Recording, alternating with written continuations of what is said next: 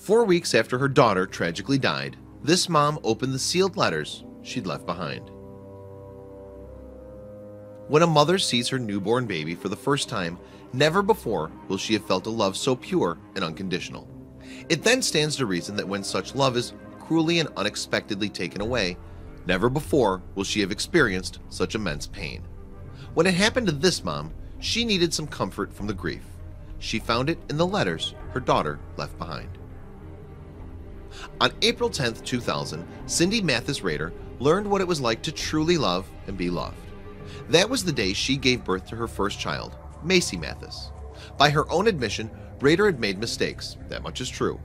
But nonetheless, Mathis had the heart to forgive and loved her mom unconditionally. Mom and daughter enjoyed an incredibly close relationship. The two of them from Tifton, Georgia would share heartfelt messages on Facebook, publicly expressing what they meant to each other. They were more than mom and daughter, they were, as they so often confessed, each other's best friend. Indeed, Rader described her daughter as a second mom in the household, so she would often help out around the house and even had a hand in raising Rader's 3 younger sons. Indeed, one Mother's Day, Mathis encouraged her brothers to write notes to their mom expressing what they loved about her.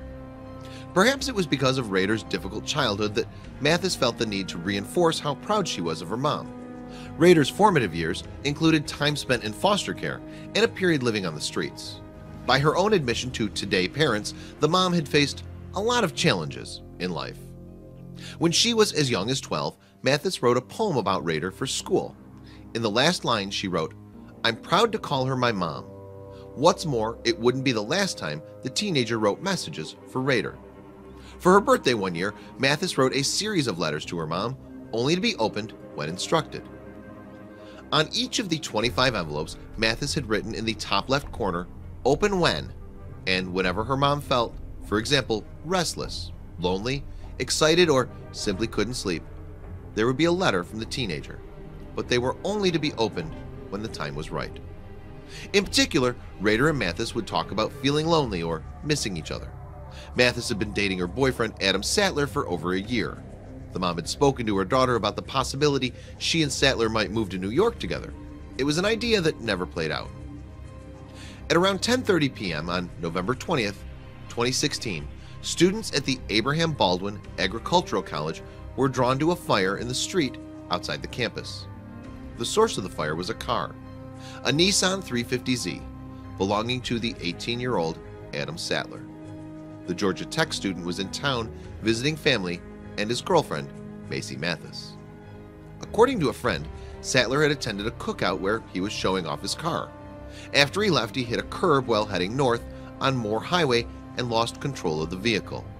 A second impact on another curb sent the car into the air before it hit a tree and subsequently caught fire.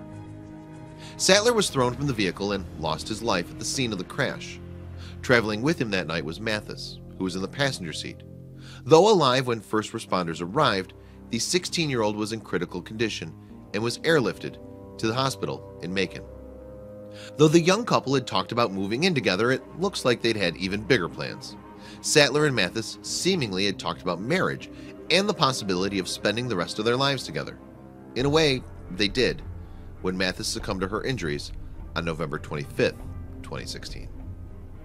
"I did feel lonely when she left me," Rader told Today Parents, nearly 3 months after the crash. "We talked about her moving to New York with Adam or living the good life, moving away and leaving, but not like this. I feel like she knew." Still mourning the loss of her daughter, Rader made a discovery that would help ease the pain a little. Weeks after the crash, she was clearing out her car when she found a letter. It was one of the 25 notes Mathis had given her for her birthday that year. Rader had all but forgotten about them. The envelope read, "Open when you can't sleep." The message inside read, "I want you to know that I love you. I feel like I don't tell you that enough. And since you can't sleep and you're probably stressed about something, I need you to know that I love you." With that, Rader's tears began to flow freely. "That's when I had remembered she'd written these for me," Rader recalled to CBS News in February of 2017. "I tore my room apart looking for them."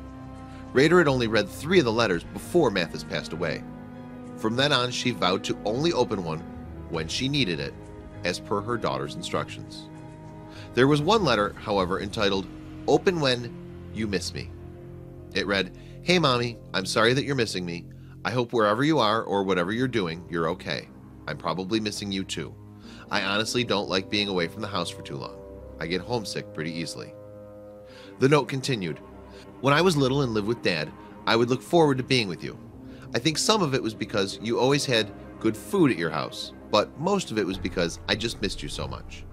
I will always and forever love you, Mommy. Thank you for everything you've done for me." Mathis had dreamed of traveling the world. Though she never had the chance to do it while she was alive, her story continues to touch people the world over through a Facebook page Rader keeps in her daughter's memory. Whenever Mom opens another letter, it gets posted here. Rader is grateful to have letters since the heartbreaking crash that stole her daughter away. She told Today parents, "I'm very thankful for them because I don't have closure. They give me a little bit of closure to know how much she knew I loved her. They keep her alive."